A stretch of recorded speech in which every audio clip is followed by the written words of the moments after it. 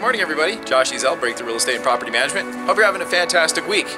Today we're going to ask the question, when is the best time to plant a tree?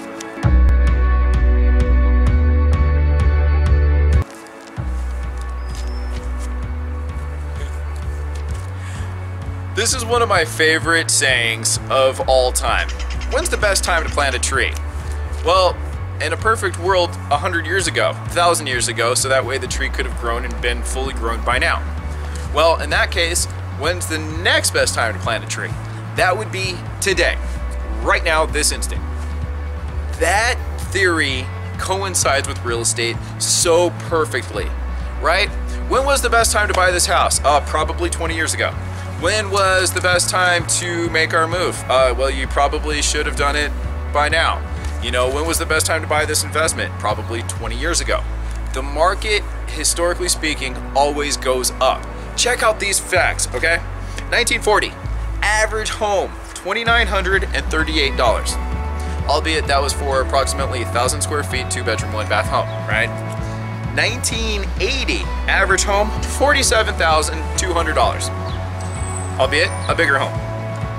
1990, average price, $79,100. Probably a bigger home at that, right? 2000, it jumped up to $119,600 on average, okay? So let's fast forward to 2019 approximately, and your number will vary just a little bit depending on what you're looking at, but based on the last statistic, approximately $240,000 is your average home sold right now.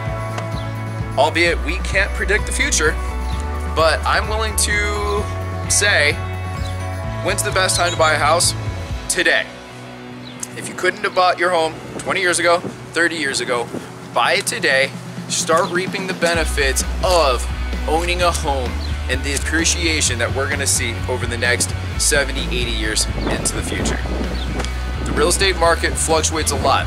Historically speaking, it goes up. When's the best time to plant a tree? 100 years ago. When's the next best time to plant a tree? Today. Apply that to your business, apply that to your clients. Good luck, everybody. Have fun. Talk to you in a bit.